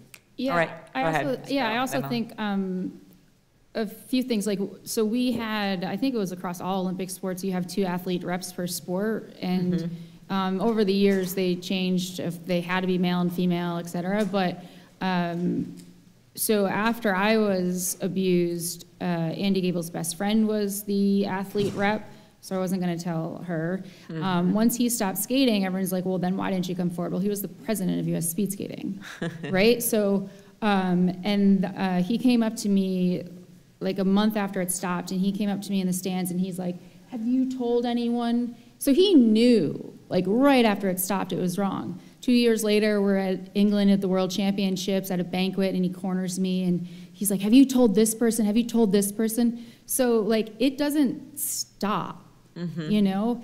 And then I went up to, he was the president of U.S. Speed Skating, and I was typically known as maybe one of the louder, feistier ones on the team, and so people asked me to go to the president, Andy, and report on somebody else. Right. And I said, this is what's going on with this trainer who's employed by the USOC, and he's like, so what's the big deal? And looks at me with that smirk of like, and I mean, I was standing high and he was low, and he just looked me up and down, was like, and so it's like, when that becomes the leadership, that's the problem, and it trickling down from there is not going to change it. So having more athletes involved is going to be a very, very big idea. So expanding the definition of an athlete, right? So, I mean, I would love to be involved, but I've long since timed out of being able to be involved. Okay. I don't think you would have smirked at anyone. All right. Thank you all. Really appreciate your leadership and courage. Senator, thank you very much. Now, Senator Capito. Thank you, Mr. Chairman. Thank you for the hearing, and thank all of you. Your stories are very compelling. They're very impactful, I believe, and will be, have been already, and will continue to be. And so I thank you for that. I have a couple sort of questions of during the time. I know as athletes, you all have psychological trainers, people that come in, because a lot of sports is not just your bodies, a lot of it's your mind at the same time. So I would imagine you had access to psychologists during the time. Is that part of your training? No, that surprises me. Yes. If we wanted, when we lived at the Olympic Training Center, if you wanted to, you could. It wasn't necessarily a very cool thing to do, but I went and did it. We would have to find our own. It wasn't a part of, you know, the national team or USA Gymnastics. Right. I actually worked with one for a little bit of time, but the thinking at the time when I was a skater was that the sports psychologist the propensity of messing you up mentally was much higher than helping you, and so you only used one if you were already a mess. Well, in thinking of ways to, you know, improve the system, since you have access to that type of professionalism, you would think that part of the protocol of, you know, why isn't she performing very well this morning, or Or, you know, is there something else going on? You would think that that would be part of the protocol. And I hope that it will become, moving forward, that you equip those psychologists with that kind of, yes, did you want to say something? Yeah, so I did work with a psychologist that they provided, and I just didn't really click with her, and I didn't really trust her. It is very personal. And find out later, she was actually one of the people advocating for Larry Nassar when I first came forward. Yeah. So again, somebody that has made a lot of money from our sport, who still makes a lot of money from our sport. And I know of other instances where she worked with athletes and groups of athletes at gyms and, you know, compromise their confidentiality by telling their coaches everything. And then the gymnasts once again get in trouble. So again, it seems like everyone who works, you know, for them are with them in my mind. Right. It becomes part of the system, maybe, is what you're saying. I'm going to change topics. Can I answer one question on that? Yes, certainly. I think what you're making a really good point in that psychology is a huge aspect of sports, but you said, why isn't she performing well today? Well, these two have Olympic medals, right? So they perform pretty freaking well. However, imagine if they weren't concerned about being molested or raped, how well they would have performed. Right. Well, I was thinking more. I'm not saying like you specifically, but like, so that whole extra level of thinking about, yeah, USA Gymnastics is a really good sport. We don't really need to worry about that. When it's actually like, USA Gymnastics should be killing it everywhere because these girls shouldn't have to be worried about that, you know? And so, also it's, I mean, I went to sports psychologists and all sorts of shrinks for years and never told anyone. Right. Well, you know? and I know, and I'm thinking maybe this is an avenue to improve 100%. the situation. Yeah. Drugs. I'm wondering, you know, there's a lot of pain with injury, and every sport has this, and we have heard numerous testimony through all of our committees that a lot of opioid addiction occurs after a sports injury and has occurred after sports injuries. I think at least one of the young ladies that was involved in the case against Larry Nassar did say that she had been drugged or had taken drugs. I'm interested in was that occurring at the same time, or if it was occurring, and then the question becomes, what kind of oversight over a physician does anybody have over what kind of drugs are being dispensed and at what kind of frequency? So we'll just go down the, yes. Anybody? Yeah. Well, there are no medical records, like they don't have any medical records, whether they were destroyed or they just didn't take any, so. Sounds convenient. Looking back, we don't know, I don't even know what medications they were giving me. Obviously Larry Nassar was the one administering them, so it's just very, like, there's no record of it. It's really hard to tell. Yeah, and I think that would be as everything becomes more and more public, I think this is something that is probably going to be more pervasive than what we really know at this point. Speed skating, we would have to, the trainer told us that when he goes back, he would empty out the drug tackle box, and it was like he dispensed this, this, and this, and then they'd say what athlete that went to. You would think. That's what happened in That's what happens in a hospital or a doctor's office, like, or something like that. Again, picking a sport that they're doing so well to let it slip by, you know? Last question is, well, first of all, on the social media bullying, this is a real problem for me as now the new grandmother of 4 girls. But anyway, just young people in general, I think it's a real problem. And you mentioned it in your testimony, how when you came forward, you were you experienced social bullying. So I'm very interested in that, but I'm going to jump to this other question because you all participate in international sports. Is this a problem internationally in every other country? I'm sure you talk to your fellow athletes as you're traveling around, especially since this has become public. Have you heard or talked with anybody in other countries where this is an issue, and do they have a better protocol for handling these kinds of things? So I'll start with you.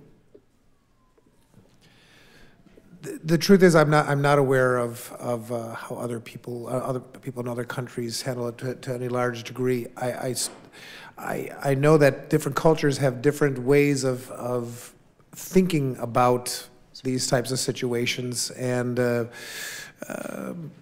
in some countries, I'm sorry to say, but the culture is that this is almost normal, that it's what guys do, The athletes are sort of throwaways. And the athletes are sort of throwaways, yeah. Yeah. Yes.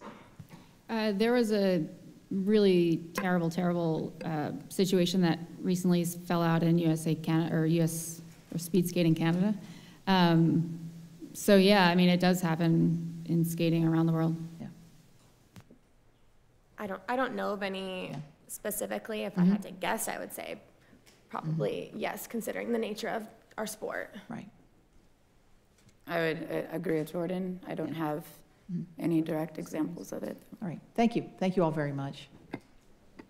Thank you, Senator Capito. We've been joined by the chairman of the Full Commerce Committee, Senator Thune, and I would recognize him now. Thank you, Mr. Chairman, and both you and Senator Blumenthal for holding the hearing and for your continued work to protect American athletes. And I join the senator from West Virginia in having raised daughters who are competitive athletes, and now in the grandkid season of life, it is something that really weighs heavily, particularly when you hear of the experiences that many of you have had. And so we are very grateful for your courage to speak out. As a result of that, there is one monster who's behind bars and national governing bodies that have new mandatory reporting requirements.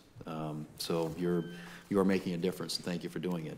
The USOC has a new and unambiguous duty, I should say now too, to promote a safe environment in sports, and a duly authorized U.S. Center for Safe Sport is armed with new tools and access to federal funds to ensure it will operate as an independent and effective backstop.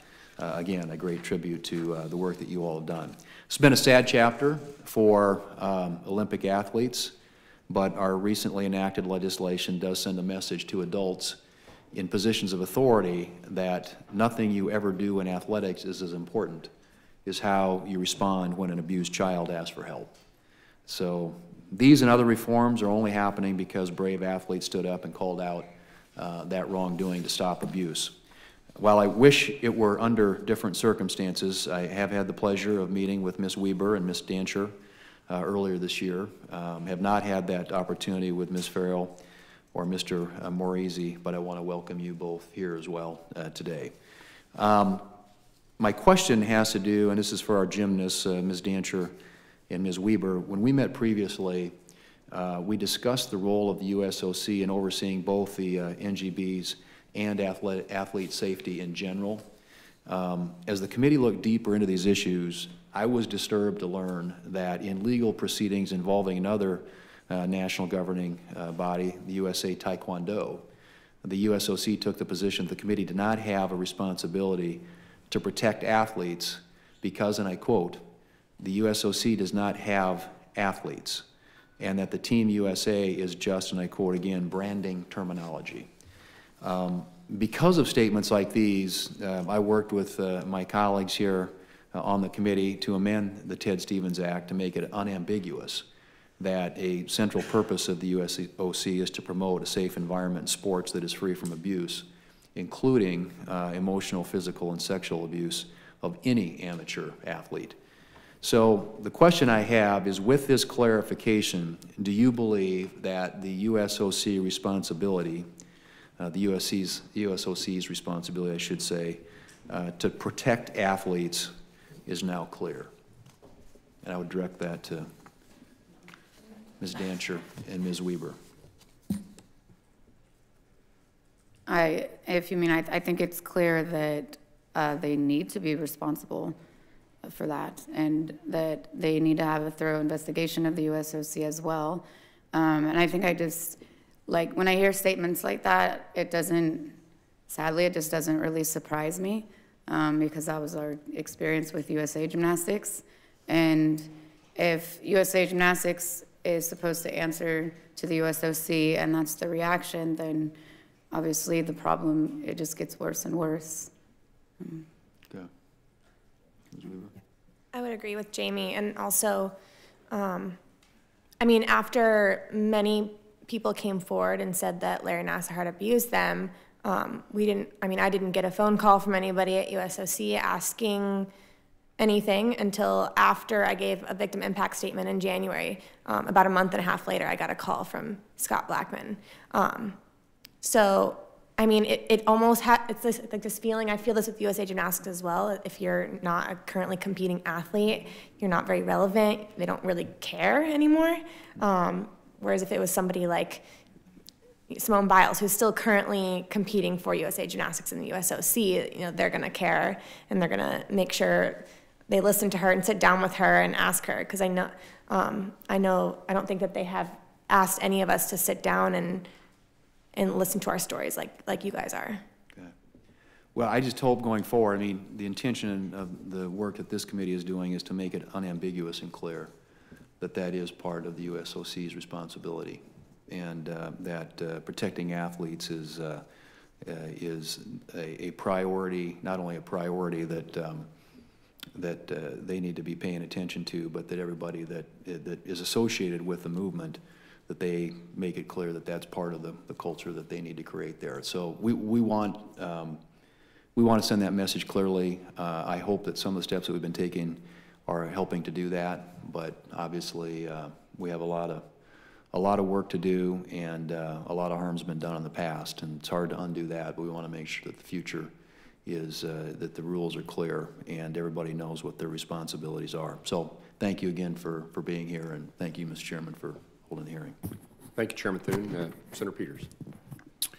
Thank you, Mr. Chairman, and thank you to the four of you for offering just an incredibly powerful, compelling testimony that I think everyone should hear. Mr. Chairman, Chairman Thune, and Chairman Moran, thank you for calling this hearing.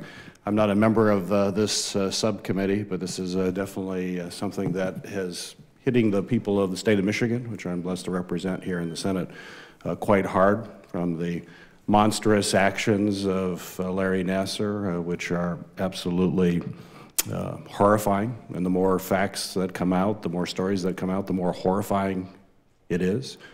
And so it's important that we address this so it never happens again. And I can speak as a Michigan State alum. This has hit Michigan State alumni particularly hard. I hear it in Michigan every day as I travel around the country. Alumni come up to me and they wonder, like, how could this happen? You know, how could this happen at our university? And then the next question or the next statement they will make is that we have to do everything possible to make sure this never happens again, not just at Michigan State University, but at other places across the country as well. But then the second, right after that, is that they also say, and I want to be sure you know that they all say we have to make sure that the university stands behind the victims, that the university has an obligation to be there for you, to be there to also assist in the healing process, which will likely take a long time. And we want to make sure that we have your back as well here in the United States Senate. So the first question I have for Ms. Wieber is, what is your assessment of how Michigan State University has handled this situation? I think that they've handled it very poorly, honestly.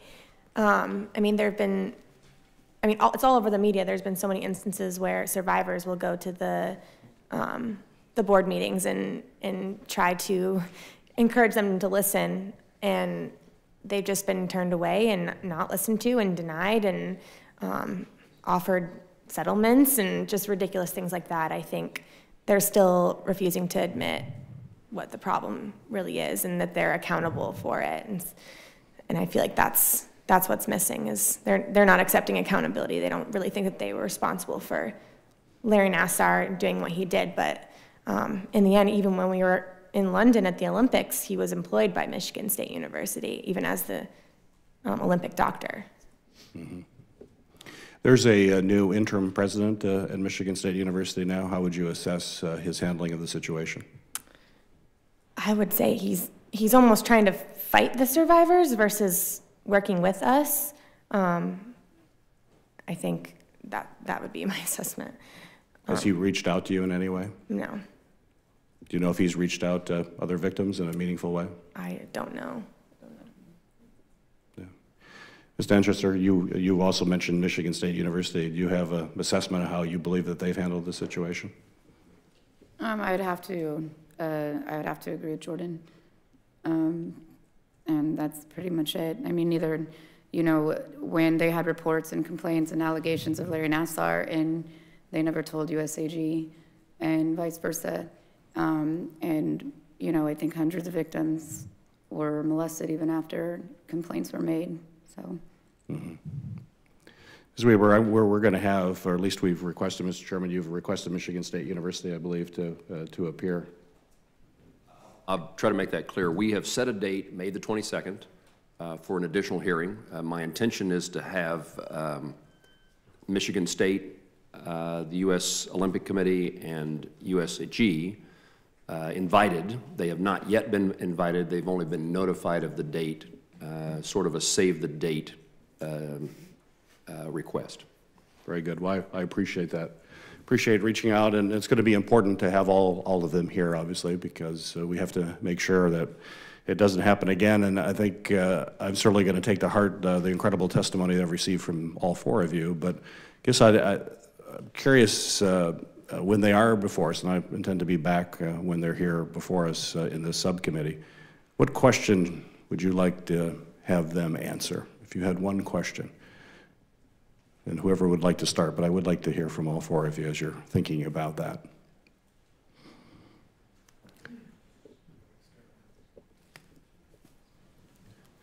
When I think back, excuse me, when I think back to my particular situation, there is just no way that dozens, if not hundreds of people in and around the ice rinks didn't know what was going on. It was. I look back on it, it was obvious. I mean, 5-hour meetings in the office with a 15-year-old boy. That's ridiculous. My question would be, how do you live with yourself? How are you able to be so weak within yourself to not be able to stand up simply because somebody's going to look at you wrong? Somebody's going to not maybe like you as much. How are you able to sleep at night? That'd be my question. Thank you. If anyone else would like to, you don't have to, but anyone else? I think my question would be, why still is reputation of the university and money more important than the lives of hundreds of girls and women who are abused under their responsibility? Thank you. I think you should take our names out and take our pictures out and put their kids in and see if it makes a difference. And the idea that they are worried about people looking at them poorly by speaking up and doing the wrong thing, maybe a few individuals at the time, well, let them know that there's thousands of people looking at them like they should be for missing the opportunity. I mean, my incident as well started in Northern Michigan University, and the police knew, and it should have never happened. Police knew, and it should have never happened. Like, there's just no other explanation. Thank you. Thank you very much. Appreciate your testimony. Senator Peters, thank you very much for joining us. Appreciate it. Senator Peters is a member of the full Commerce Committee, but not a member of this subcommittee, and we appreciate your interest in this topic, and particularly as it relates to Michigan and Michigan State. We have just a few minutes before a vote's going to be called. I do have questions. Senator Blumenthal, I teased him a bit a moment ago because every time he tells me that he knows he's gone beyond his time, he keeps talking. So I assume he feels comfortable knowing that he has already had his second round of questions. So I'm going to keep talking. And I'm going to remain silent. I'm going to remain silent. Let me ask this question. There's an image, at least in my world, of how I view U.S. Olympics, U.S. Olympic athletes, and we put you on a pedestal. Those who are aspiring to be U.S. Olympic winners, those who have that success. I think we have a culture in this country in which we admire young men and women who pursue success, who pursue excellence in sports. I also have an image of the U.S. Olympic Committee as a place in which that process by which that aspiration is pursued occurs, and had the sense before these stories developed that they too would put the Olympians, the athletes, on a pedestal as well. What's been described to me in conversations as well as your testimony today is something significantly different than that, unless you tell me that I've misunderstood. and the financial burdens that come from being an athlete. Pursuing Olympic gold is significant and tremendous. You've all talked about grooming. I assume that's related to the aspiration to be an Olympian, to be an Olympic gold winner, but it also could be part of the financial aspect. You are successful financially when you have success athletically, is the way it seems to me. And so I'm interested for a couple of reasons about the finances, but for me to understand that, maybe if just one of you would describe to me what your life is like as you pursue that dream of being an Olympic gold winner, and what that means in a sense of who you rely on, who your family is. We've talked about how that Dr. Nassar is a person who you went to because he was kinder and more accommodating to the concerns you had, and groomed you to end up in a particular circumstance. But tell me about the nature of being an Olympic athlete that lends itself, particularly because of finances, to the way that you behave and the way that allows other people to treat you. That question makes sense? Okay. I don't know who would be best to do this. Ms. Wieber? I think I understood what your question was, but I guess, okay, so for gymnastics specifically, once you make the U.S. national team, only then you get training expenses funded. So it's a stipend every month. I think it's like $800. So in your case, from age what to what, you and your family were paying for your efforts? Right. So I started at age 4, and I made the national team at age 11, which is a little bit earlier than most girls, but only then you get your training expenses covered, which is, well, you get a stipend every month, which may or may not cover all of your expenses, which is medical bills, tuition, gas driving to and from practice, every day, twice a day. And this is the training that occurred in Texas? This is training at our own club gyms. Own club, okay. Yeah. So and then we would go once a month to the Caroli Ranch for the national team training camps. And you only get that cost covered if you are on the national team, which is, I think, what, 20 girls on the national team? Yeah, 12 girls in the country are on the national team. And for gymnastics, I mean, there's not a lot of money to be made in the sport. You really only well, first of all, you only get paid if you are a professional athlete. And for gymnasts, just because of the nature of our sport, a lot of us peak when we're between like 15 and 18 years old, I would say. A lot of girls want to get a full ride scholarship to compete in college. So they have to not go professional so that they can go get a full ride scholarship in college. Or you can decide to accept money and endorsements and commercials and take that risk and not be able to compete in college and have to pay your own way through college, which is what I did. So it's a difficult decision to make because you can't get your full ride scholarship to college and then try to go to the Olympics. That's an extremely rare thing. I think only a couple girls have been able to accomplish that, just because by that time your body is so beat up and just with injuries and everything, you can't handle it. So there's really not a lot of money to be made in gymnastics until after you've become an Olympian. So once you become an Olympian, you can get commercials and sponsors and those sorts of things. But I think. So what's your financial circumstance? I don't mean this in a personal way, but what's an athlete's financial circumstance while going through the training? You said you got a stipend. Are you dependent upon that stipend for your cost of living? Well, we're children at the time, so we're living with our parents. I don't know, I'd have to ask my mom.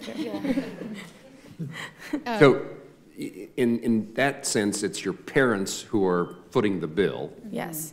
And that would depend upon a particular athlete's family circumstance as to whether that's possible. What I'm trying to get at is the pressure that must arise in your lives, both financially and the desire to succeed.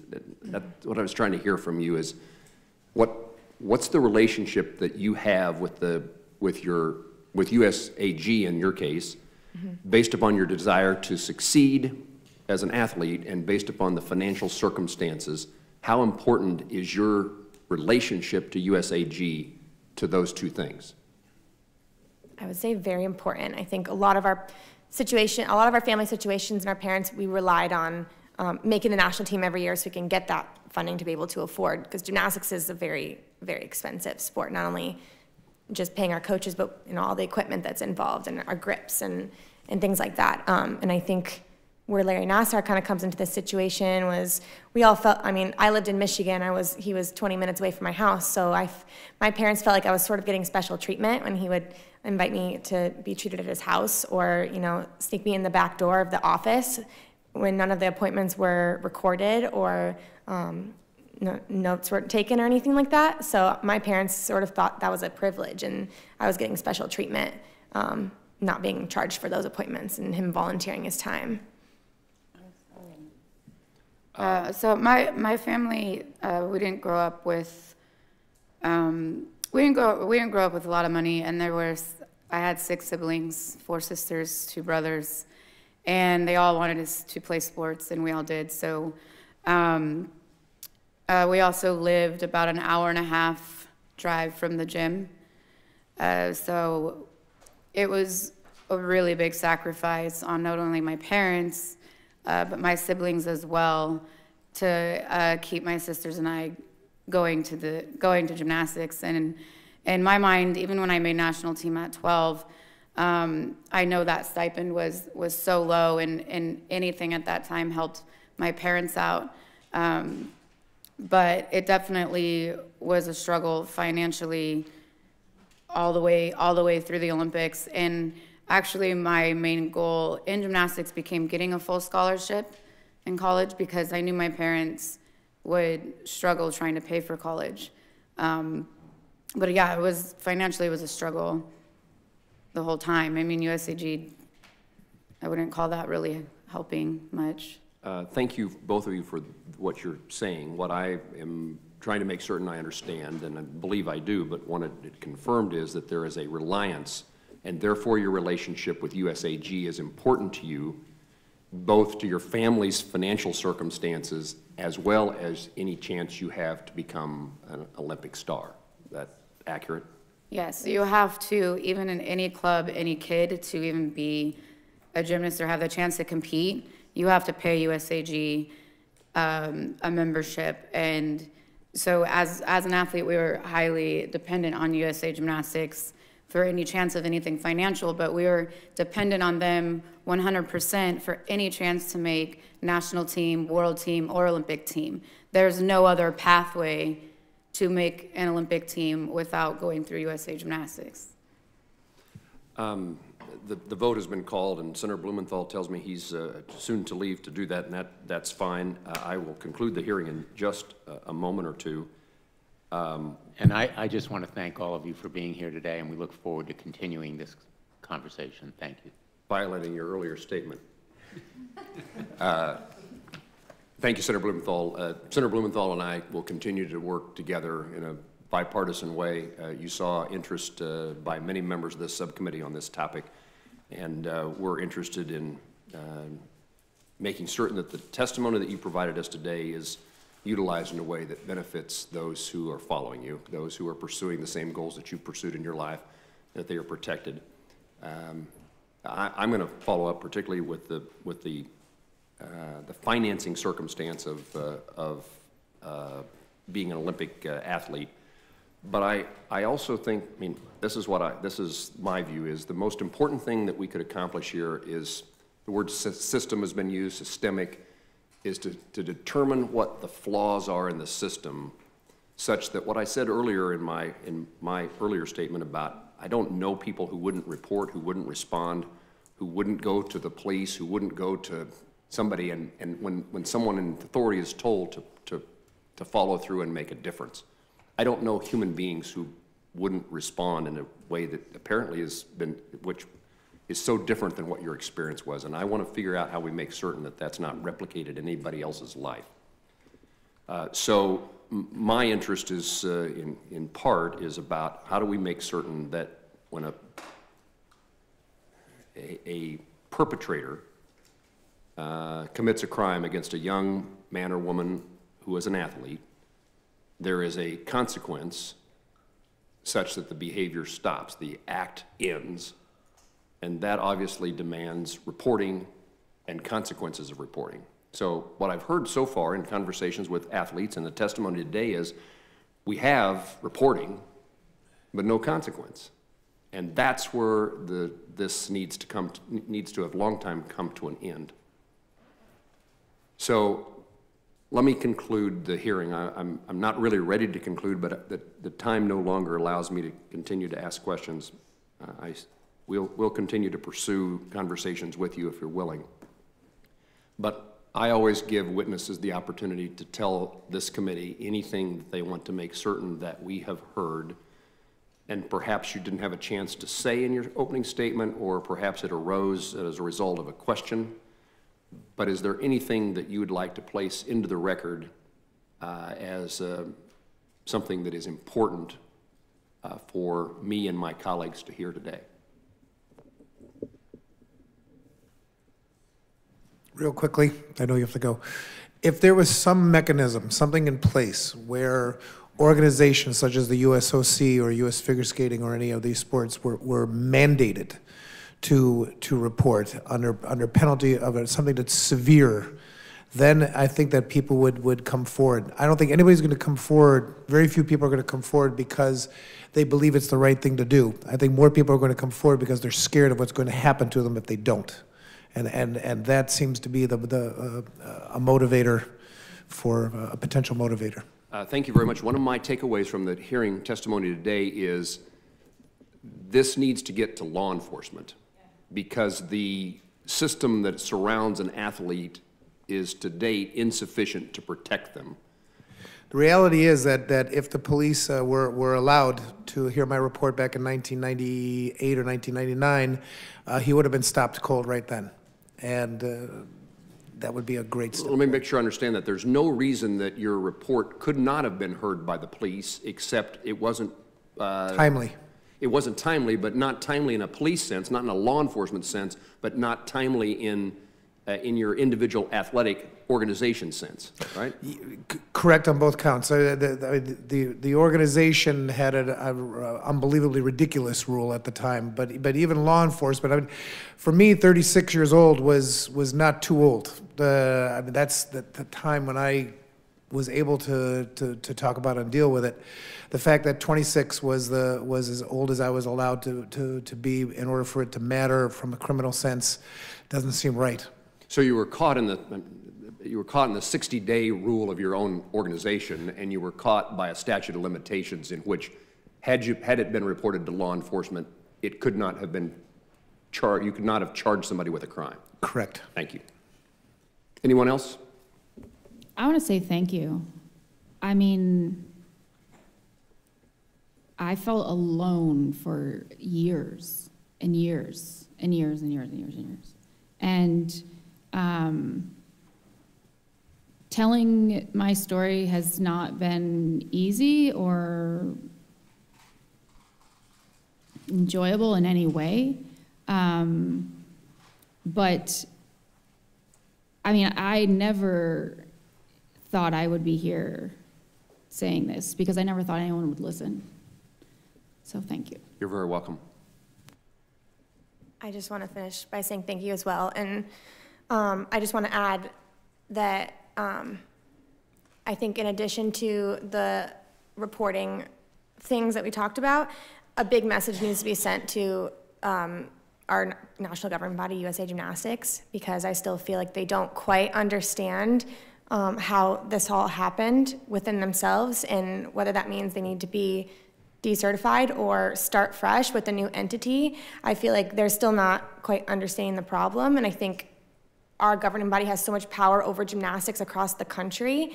Whatever happens at these club gyms, they're following suit of what happens at USA Gymnastics every month at the training camps and with the selection of the Olympic team. So I feel like that could really be a good solution to helping gymnastics countrywide. One of the things I recall, I think it's from your testimony, but recall from someone's testimony today, is while the board of directors has changed, at USAG, the actual individuals who on a more day-to-day basis deal with athletes has not. And that stands out to me as a structural flaw. And I appreciate hearing that today. It gives me additional opportunities for pursuing a better outcome.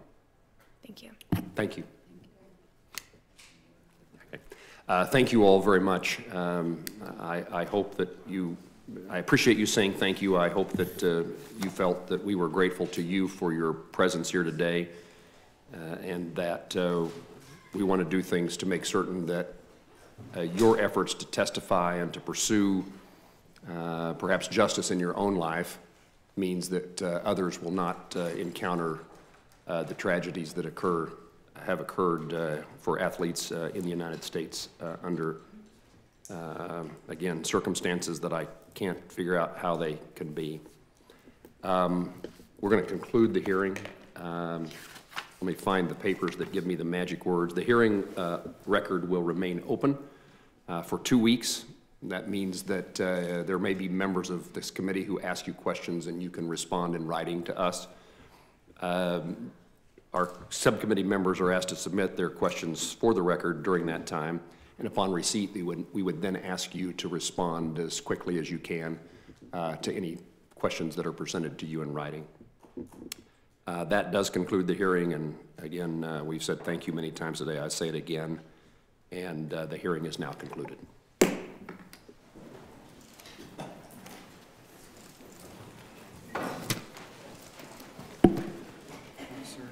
You okay? Sir.